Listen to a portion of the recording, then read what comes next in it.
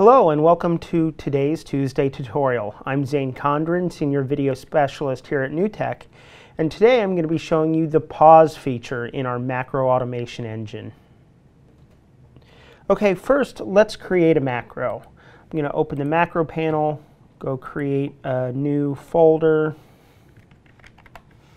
and create a new macro. I'm going to hit the record button, and then I'm going to switch between my inputs.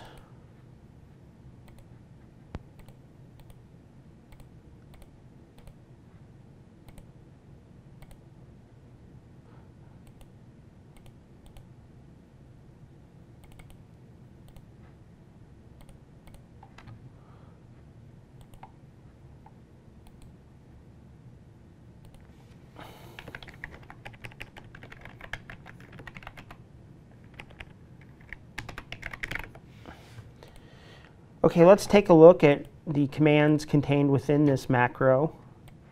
You'll see that it has all these shortcuts of me switching in between the various sources on my VMC here.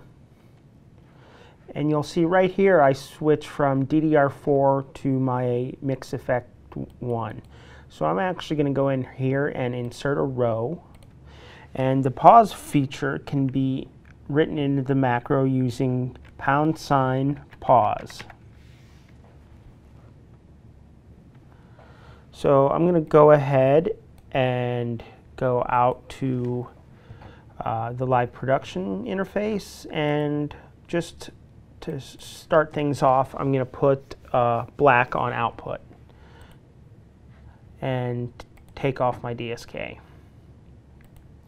Then I go to my macros, and I'm going to play this macro.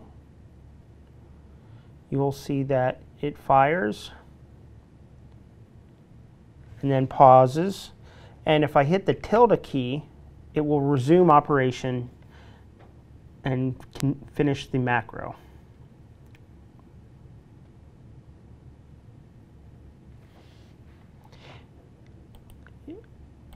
If we go look at system commands, you'll see here there's a couple useful commands. There's the macro continue paused macro, which is the tilde key, as I previously mentioned.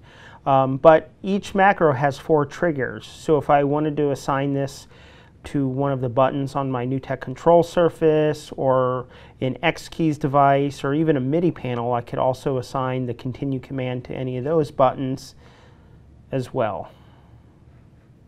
So that was a quick look at adding pause into your macros, which can be a very helpful tool in your productions.